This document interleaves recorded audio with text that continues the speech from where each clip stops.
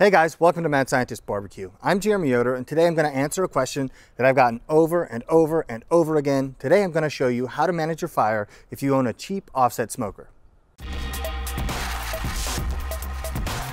I view this video as one of the more important videos that I've ever made because there are so many people out there who have a smoker like this and not one like the one in the back there.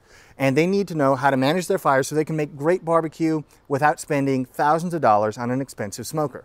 It may seem counterintuitive, but using a small offset smoker like this, especially one with thin metal, is much harder than using something like that 500-gallon smoker in the background.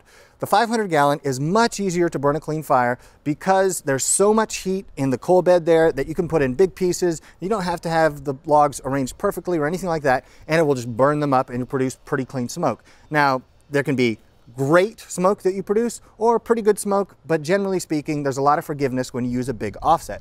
With these small offsets, all that forgiveness is taken away. It is a cruel master, and you have to be incredibly diligent about how you manage that fire, because if you're not, then your fire is going to get choked off and you're not going to produce the kind of flavors that is the whole reason why you're barbecuing on an offset in the first place.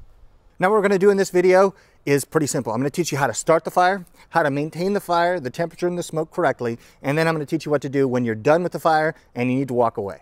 So here I've got a chimney of lump charcoal. I prefer lump charcoal. I think it burns a little hotter, works better to light the wood that we're going to add. And then also there are no adjuncts or fillers or binders or anything like that besides just pure charcoal. Now to light it, I have a starter here. You can use all different kinds. You can use those little white cubes that people like. You can use the tumbleweeds. You can use those things that look like little boards that you break off and light. Doesn't matter. This is what I'm going to use today. And we're going to get this thing lit and put the coals over the top of it. And after about 15 minutes, we should be ready to go. Okay, we got flames shooting out of the top of this chimney, and it's starting to get white ash on the coals that are on the very top. That tells me this thing is ready to go. So I'm going to pick it up, pour it into the firebox.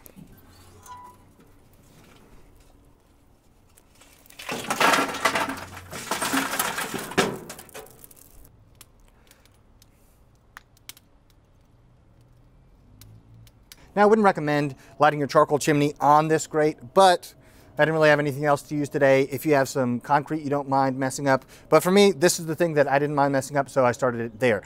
Now, after we have our coals in, now it's time to start adding wood. And so I have a bag of wood I got at Cabela's, and I'm going to cut that open and see what we're working with.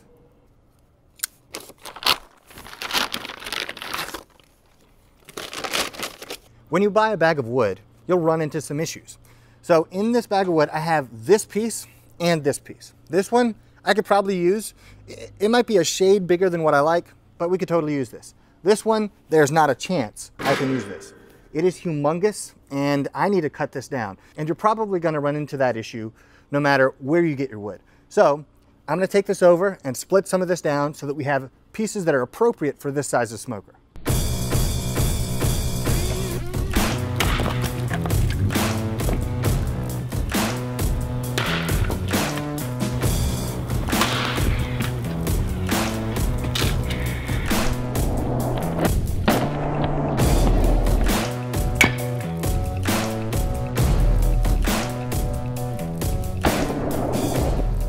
So those two pieces of wood, I've now split into 1, 2, 3, 4, 5, 6, 7, 8 pieces. So these are a more appropriate size for this size of smoker. All right, so I'm gonna start with these two pieces because generally speaking, you wanna get your fire hotter than you want and then let it settle down into cooking temperature. The reason for that is twofold. Number one is you know that you're not gonna have a wild swing up when you put your meat on first. And then second is you build a bigger coal bed to maintain that fire for longer.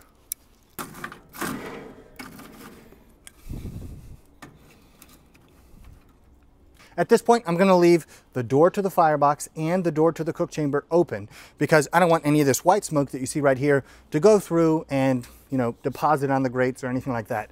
Also, I want as much air to move past that as possible so that I get an open flame and I'm not depriving it of oxygen. In addition, I have these vents on the firebox wide open. But I'm not only going to do that. I'm actually going to pull out this drawer some so I get plenty of airflow, more than I think I need. Because if there's too much oxygen, that's not a problem. If there's too little oxygen, that's a big, big problem. These two logs are now burning in open flame. That tells me two things. fire's healthy, and number two is I'm producing clean smoke, which is going to make great tasting barbecue. So I want to get the air to start drafting through this thing, so I'm going to close the firebox door. Then I'm also going to close the main cook chamber door because I want this metal to heat up, because when the metal heats up, it's going to draft better. Because if you don't allow the metal to heat up, the hot air from the firebox will come in here, it'll cool down and no longer escape through the chimney as well as it would if the metal were already hot. Now, one quick tip, if your wood feels kind of heavy, that is, it has still quite a bit of water in it, you can preheat these pieces of wood by placing them on the firebox. So you place them on there, they get hotter and they ignite more easily than if they're still cold. And also, if you leave them on for a while, it can actually drive water out of the wood and you have a better burning fire.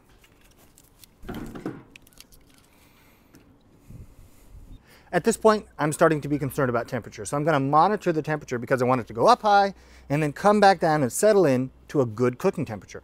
And on a smoker of this size, I would recommend something around 250 degrees. Now you're going to have fluctuations because this is a live fire and you have to manage it yourself. So it might get as high as 275 or as low as 225. But if you keep it in that range, it's still brisket weather inside that cooker.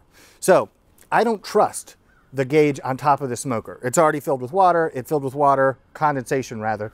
I think the second day I ever had this thing.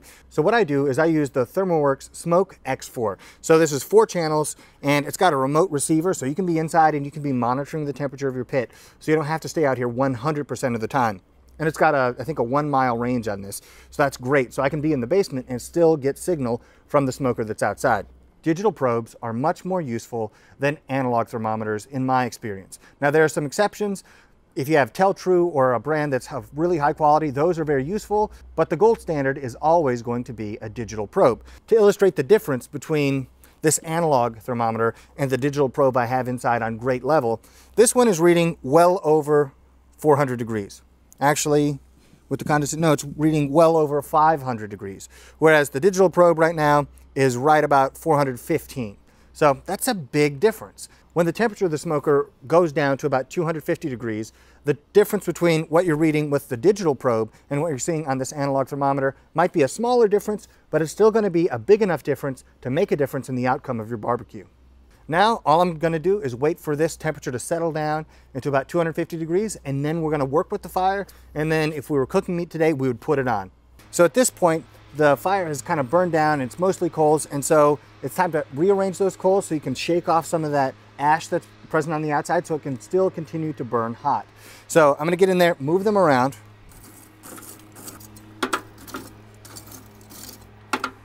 And at this point, it's time to add another log because the temperature has dropped to 252 degrees. Now, when you add a new log, the temperature doesn't immediately spike. Everything moves on a curve. So when it's going down, I want to add wood before it gets too cool so that I don't lose too much temperature and the fire gets too cold that I don't produce the kind of smoke that I want when I put a new log on.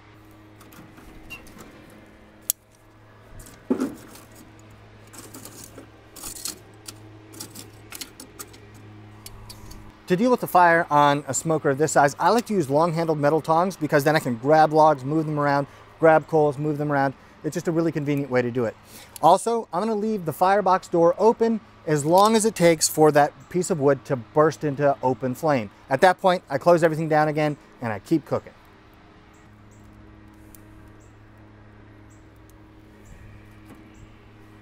With cheap offset smokers, we have one thing that we're going to do differently than if we have a 1/4 inch thick offset that's a backyard size. And it's very different from what we would do with a 500 gallon offset. Here, we're going to add unlit lump charcoal. And the reason for that is, if you look at the fire right now, most of the coals have burned away. And the piece of wood that's in there isn't burning super strong. So I need to add more coals because I don't burn enough wood in a smoker of this size to generate a sufficient coal bed to keep the thing going. So I have some coals in this chimney right here. I'm going to pour them on top of the existing coals and those will start to light. And at that point, I can continue to add more wood with a sufficient coal bed to get clean smoke.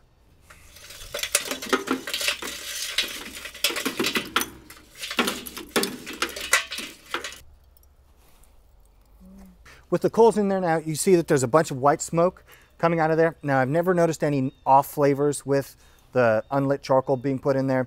It's possible you might get them. So what I do to try to minimize any off flavors that might occur is I leave this firebox door open until these coals get lit well, and then I have good clean smoke coming out of here. I close it back down. Now, to speed the process, you can actually kind of blow on the coals. With lump charcoal, you want to be a little careful because it can spark and crack, and you can get, you know, sparks that fly in your face. That's happened to me plenty of times. But if you're willing to deal with that, that's okay. My little brother, he has a smoker about this size, and he actually uses an electric leaf blower and just points it toward the coals. They get screaming hot. He puts on the next log, ready to rock and roll.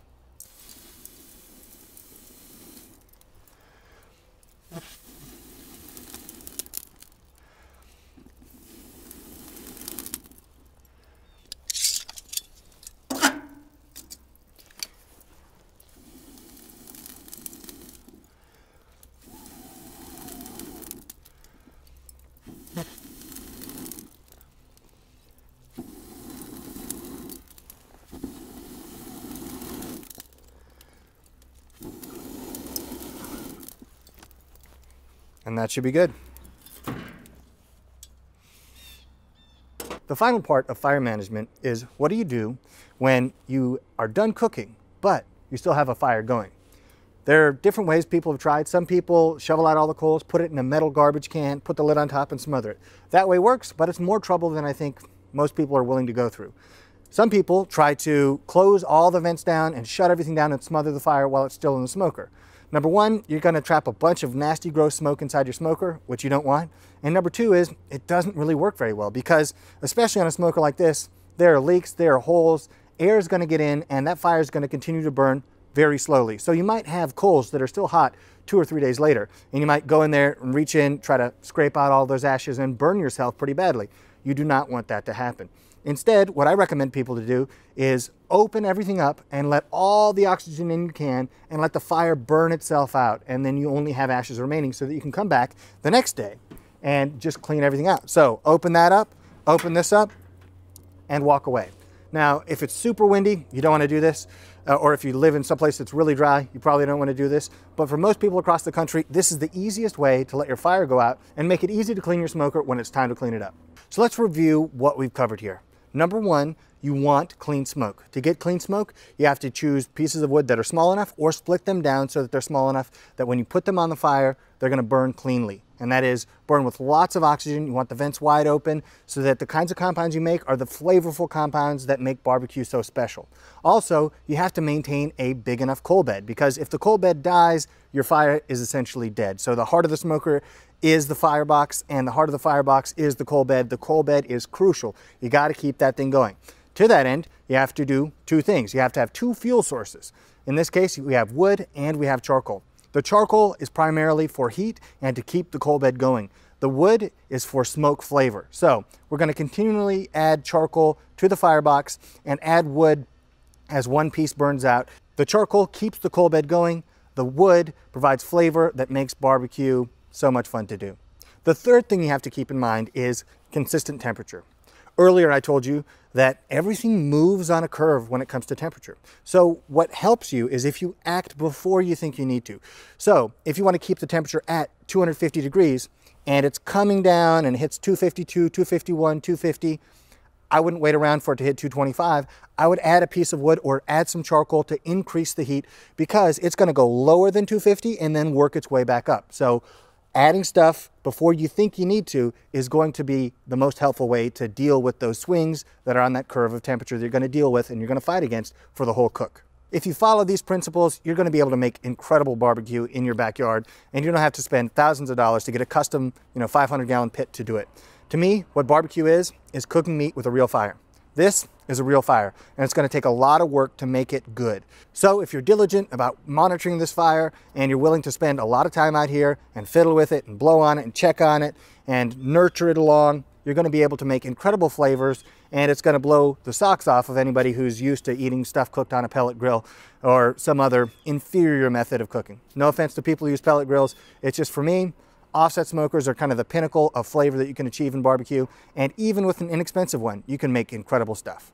Thank you guys for watching. If you have ideas for more videos you'd like to see, please leave them in the comments below, and if you found this video to be helpful, like the video, subscribe to the channel, and turn the notification bell on so you get notified whenever I put out a new video. You can also follow me on Instagram and Twitter at Mad Scientist BBQ. I'll see you guys next time.